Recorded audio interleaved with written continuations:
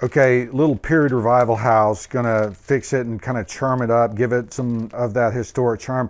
Crazy story, the client basically had this original house that they were attracted to as an old plan house called the Marion. They did a reverse Google search, which I did on my phone, it actually works, and actually found the house. And so this was the original house. Basically, it was a builder's plan book that they kind of found. And so it's fun because there's fun details in there that I think that we're going to incorporate. But you'll see this chimney. Originally, this chimney was engaged into this little front porch entry thing. So I've done that. I've made it a more massive piece that engages here. I think that helps. That gives that cottage feel when fireplaces were in a very important part of the house and everybody gathered around, that it wouldn't be uncommon to have a massive fireplace like this. Scale of windows and type of windows that this designer put in place are just baffling to me. I mean, why are there slider windows in here? Are we in Europe? Or what's going on with that?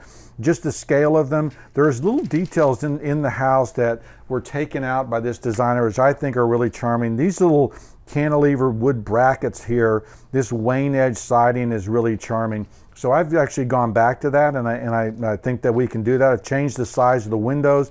This is an entry hall in this little piece here, so I put just a little leaded glass window in there. I think it's really charming. Upstairs it's a closet, so I've given them light.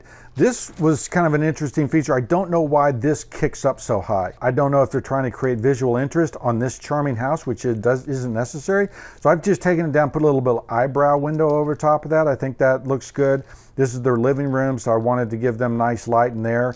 And over on the side, they've got a sunroom, and I've just changed the materials so that we have timbering, kind of big pieces of glass, more period handrail. That's going to look much better there. And on the side, you'll see I've kind of done the same thing. Really fixed the front door. It was a weird, like, two-panel door, and it needs to be a plank style door, which I've gone back with.